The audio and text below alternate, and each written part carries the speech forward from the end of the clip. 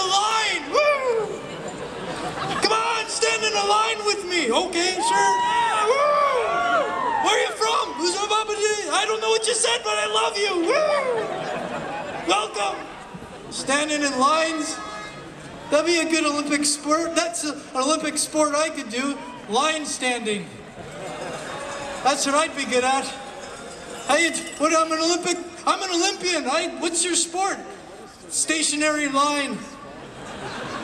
I'm really good. That's how that would go. It'd be like, I don't know. Ladies and gentlemen, the Swiss team is making their way. Team Canada is sitting in the gold medal position. The Swiss will have to come up with one heck of a line to catch the Canadians. And there's the bell. The Swiss are standing in a perfect line. It's wonderful, good technique. They'll need more than this, though, to catch the Canadians. They'll need quite a bit more. Time's grinding down now. They're going to have to come up with something. I don't know what they're going to do. There's a high five by the Captain Hiller. It's perfectly executed high five. It's amazing, ladies and gentlemen. But will it be enough? They'll have to come up with something. What's this? Hiller pulls out a cow suit.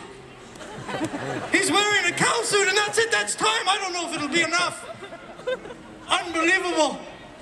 How about that? Would you like to see that Olympic Games? Stationary line. How was it? It was exciting. They stood there. I don't know. You know what else I'd be good at is eating pierogies. If that was an Olympic spirit game, I could do that. I ate 42 in one sitting. How's that? Anybody beat that? No, I didn't think so. Wait, one person put up their hand. Oh, Ukraine.